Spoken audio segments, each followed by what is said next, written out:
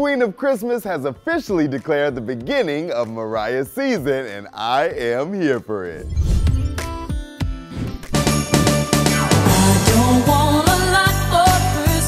Mariah Carey wasted no time letting the world know what time of year it is. At the stroke of midnight, the Queen of Christmas dropped an elaborate video caption, "It's time," followed by a pumpkin, block of ice, and Christmas tree emoji, and the hashtag Mariah season. In the clip, a team of ghouls are heating a block of ice to release Mariah before she hits her signature high note, shattering the ice open.